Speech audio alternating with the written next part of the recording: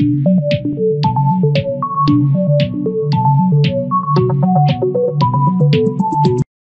hello, this is Nilanjana Basu, and today we have with us the Chief Strategy Officer of GroupM South Asia, Mr. Parthasarthi, and the country head of MMA India, Ms. Monica Khurana. So, welcome both of you to the show, and thank you for this opportunity.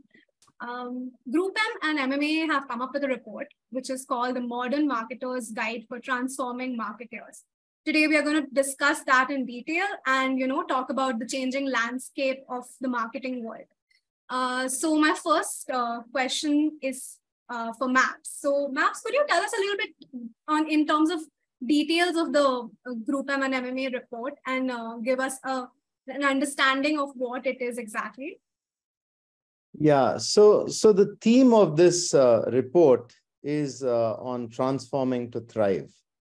And what we are saying here is that there have been a period of tremendous uncertainty, just when we thought we were out of the entire COVID debacle. There's been lots more uncertainty, whether it's inflation, war, so on and so forth. And at the same time, there have been lots of advancements as well, right? Whether it's in terms of technology, whether it's in terms of consumer behavior and so on. So the entire aim of this is to literally look at how companies and brands are looking to transform in order to not just survive but also thrive in this new age. Right. So, Monica, could you tell us what were the intentions and how this collaboration, happened for this report? Absolutely, absolutely. Would love to. In fact, it's one of our favorite projects of the year. We've been doing this for the last 4 years. We call it our annual marquee report. The way it is, positioned is it's called the Modern Marketing Reckoner, which is an initiative by MMA and GroupM, right? And what it typically does is it reflects the sentiments and the views of the industry for that given year and acts as a reminder of the key narrative we are collectively pursuing as a community, okay, which for this year happens to be Transform to Thrive, like Map said. And the reason why it's Transform to Thrive, because there have been a lot of macroeconomic factors which have really sort of forced the industry to really relook hard and transform at a very accelerated pace, right? So even when we did the study, there were 3 top factors which came out as the need to transform and to think very, very out of the box to be able to thrive. And those 3, like one of the factors Maps mentioned was, of course, COVID. Second being the pace at which technology is evolving. And third being the shift in the consumer mindset itself, right? So these 3 have been extremely potent reasons why the need to transform to thrive as a narrative just lands perfectly, right? So that's the context to why this report and why the theme that we came up with, right? So we're just hoping that through this report, we're able to help the industry upgrade their digital maturity, right? By picking up a lot of expert advice, by really learning from a lot of early adopters who have done a great job of transforming at a rapid pace and have been able to thrive in a very, very evolving environment, right? So that's essentially the context of the report and why we are doing it. And we do believe that it can definitely be a very, very, a very rich handbook and a very useful, toolkit for the industry to be able to consume to drive their transformational strategy for the year. Right. All right. Thank you, Monica. The second question that I have, which is more of an industry specific thing, and I'm sure like a lot of brands and a lot of marketers would want to know this. So as marketers, like people have a lot of bundles to play with, right? So Monica, this is something that I want you to answer first. What do you think is the most important investment in marketing today? Like there are lots of scope, but what do you think should be a very important investment? Okay. I may sound a little unpredictable out here, but my answer, I will break into 2 parts. The first part, to answer what you said, what is the most important bundle to invest into for marketers? And I would say the marketers themselves. So primarily, it's the need for marketers to become full stack marketers, right? Who are not only doing what a marketer does, but who are able to drive performance using data and technology at the heart of it, and yet build the brand and the reputation with storytelling, with design, with cultural nuance, and with, of course, better and evolved creative tools.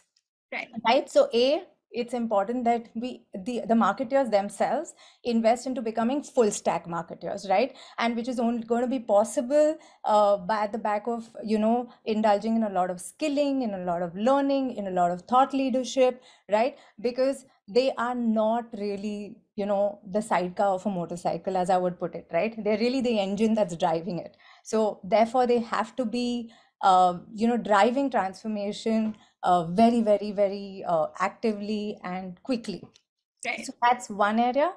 And the second area, which we can't ignore, is investing into data stacks, right? So when we say data stacks, it's not investing literally only into collecting data, but it's investing into the entire ecosystem of building a very, very rock solid, robust data driven strategy, data driven approach to business, right? Be it data capabilities, be it privacy solutions, be it governance, be it better ways of collecting and managing data, or improving customer experience, right? So all of that would comprise data stacks, which marketers do need to invest into as a bundle and not in silo, and look at it as a long-term, investment. Right.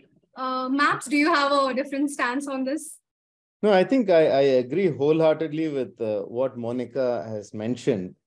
I think, almost like a double click on the same thing. I think there's one investment which is never given enough priority, in my opinion, and that's the investment into test and learn. As we move into an era of more and more volatility, right? The only way for marketers to thrive will be to have a very strong test and learn process and a kind of a culture of test and learn. And there is an investment required. There's a financial investment as well, which is required in that test and learn.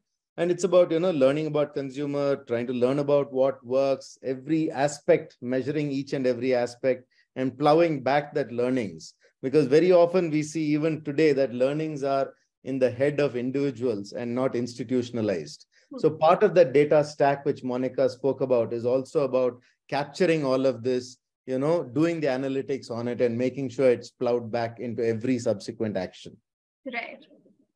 So do you want to talk a little bit about how you can manage the data that is out there? Because there's a lot of data and there is a lot of tech that is, helping with that data. So how do you manage to protect all of it and you use it in the right way? So Monica, you want to go first, and I can Of then. course. Sure, we could.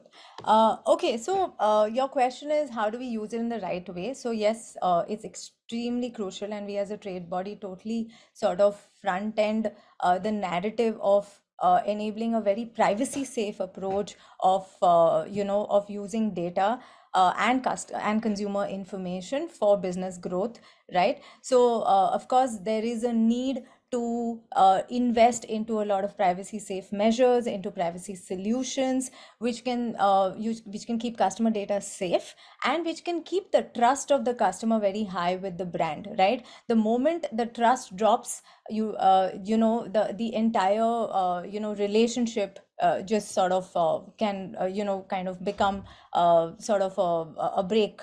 It can just break a relationship between the customer and the organization. So to build the trust, privacy solutions and privacy safe measures are extremely important. One cannot procrastinate it, and also organizations need to see it as a journey. Privacy and safety is a journey, and like we've been talking a lot about data maturity, privacy maturity itself is a journey along with data maturity, right? There is one track of really managing your data well, getting getting the targeted communication in place, knowing which cohort to reach out to, how to personalize, but to do it in a privacy safe manner, and to be to continue growing in your maturity journey towards privacy, whether it is improving governance, whether it is getting better compliance, whether it is investing into solutions that can enhance privacy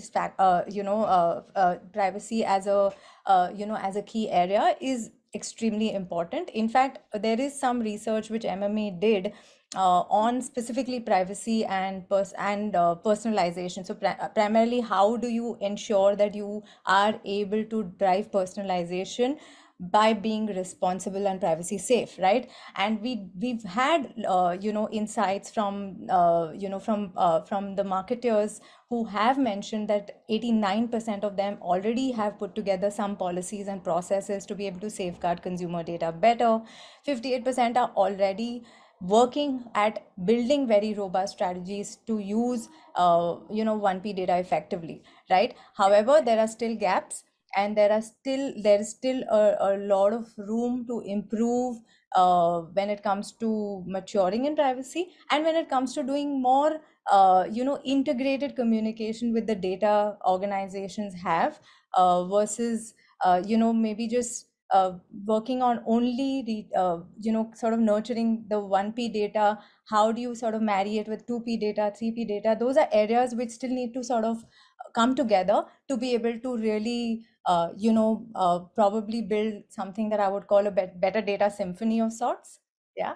All right. Maps? I think Monica covered the entire gamut from the kind of governance standpoint, and I think those are very important. I think the only add-on I would do to that is from the consumer lens, right? I think the most important point is consent, and in any form of data capture of the consumer, it has to be with complete and transparent consent. And we work with a lot of clients, in terms of helping them with data acquisition, data enrichment, data deployment. And always the core principle is one of consent. The second is, I think there always has to be a strong value exchange. What is the consumer getting in exchange for what they are giving? And I think that value exchange, when it's laid out in a very transparent manner, very clear, I think that also helps a lot. And finally, I think the third point is, just because you can, it doesn't mean you must. And this is a philosophy which we follow very strongly.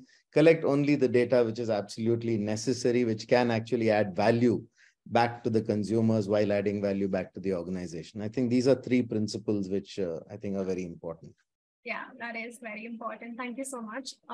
And the next question is for Maps.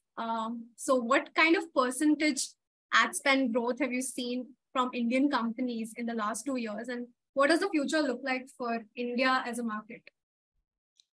See, I think I'll start off by giving a perspective of India as part of the globe.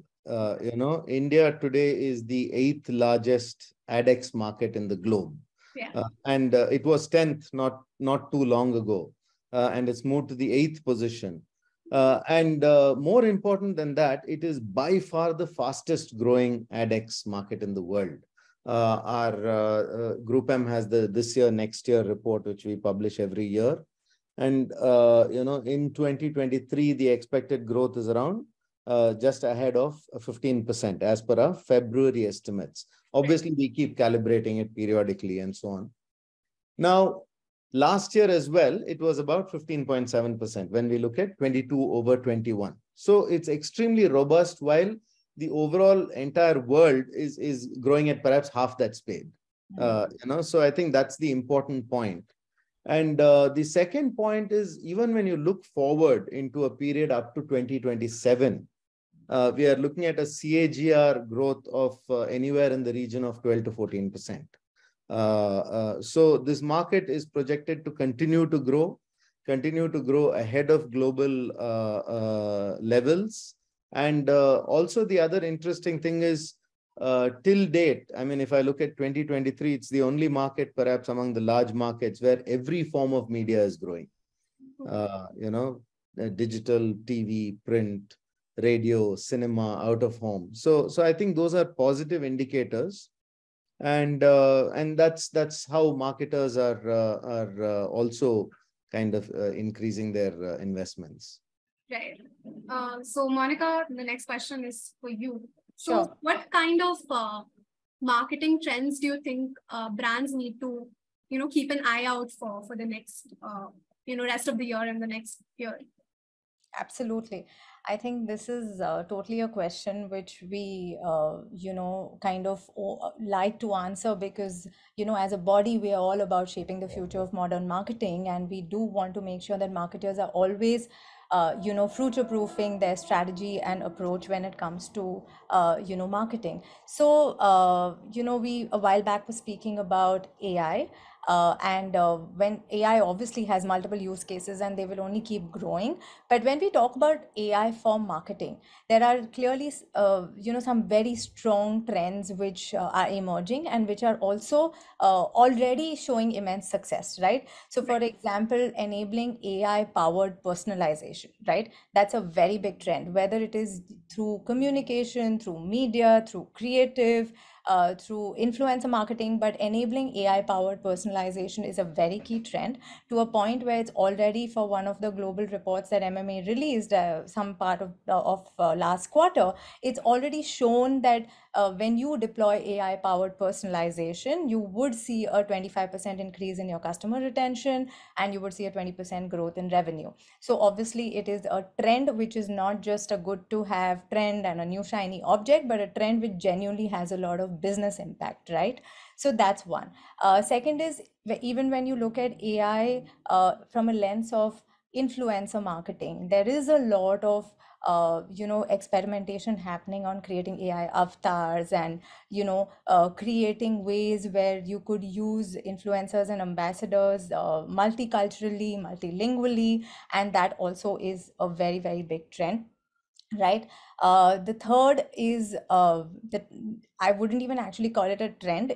I would call it as oxygen for businesses, and that's basically about having driving a data first marketing, where you're continuously finding ways of leveraging data, whether it is your own data, whether it is second party data, whether it's third party data or blended data, but leveraging data effectively to drive marketing and growth, right? And lastly, I would call out ONDC as one big emerging trend, which MMA has also been championing and has actually launched the narrative at the beginning of this year, where we actually put out a very, very, elaborate narrative on decoding ONDC, and we will continue doing it at our upcoming initiatives, which we are in the process of on unveiling, which is our annual event Impact, which happens in Bombay and Delhi in May and June, where we will again represent a lot of understanding on ONDC, where it's way beyond just a trend.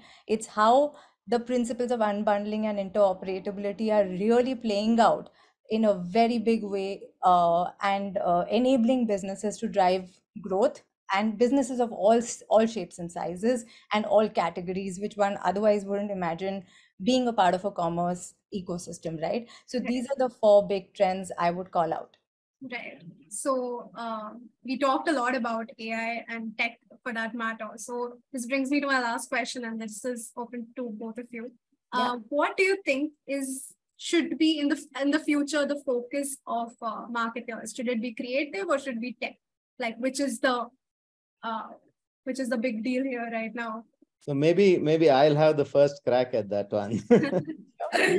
because I think when you look at any of the trends, whatever Monica has spoken about, and there are a number of other trends as well, which are very important. And it's always a confluence of a change in consumer behavior and a change in technology. And those two coming together is what's going to happen. I will not even break things up into creative and media anymore. I think you know it as well as I do that the message and the medium are now inseparable. But I think what is important is to leverage these trends in the best manner possible, and it goes back to my test and learn, because you're never going to get it right the first time. Right. Sorry, Monica, your points as Fabulous. well. Makes so much sense. No, I think I only second what you said. And the reality is, if I have to simply put the same thing.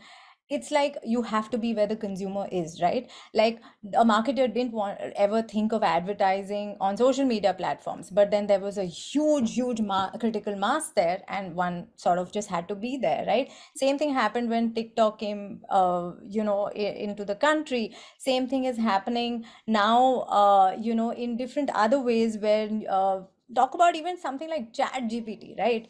Like today everybody, the consumers are there, so I'm sure marketers will find a way to seed content and connect with consumers in different organic ways with time, right? So it's just about following where the consumer goes. So you got to adopt a medium where the consumer is going and where you are beginning to see critical mass, making it worthwhile enough to make it a part of your marketing strategy and plan. Right. Thank you so much, Maps and Monica, for your time. And this has been a great chat. Absolutely. Thank you so much. Yes, Pleasure was ours. thank you. Thank you.